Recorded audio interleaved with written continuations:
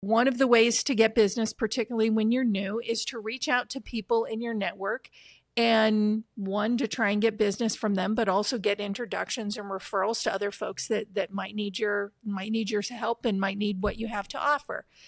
If you're too afraid of rejection to do that, that might actually stop you from doing that, in which case that's income that you could have had that you're not going to have because fear of rejection stopped you from that.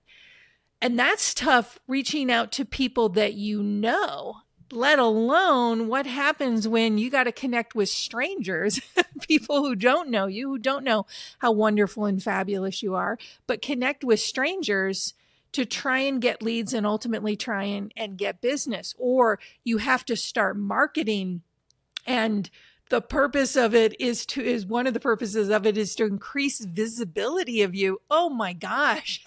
Fear of rejection can be, fear of rejection in the face of, I'm going to make myself more visible, can feel terrifying. And so it often stops consultants from doing it.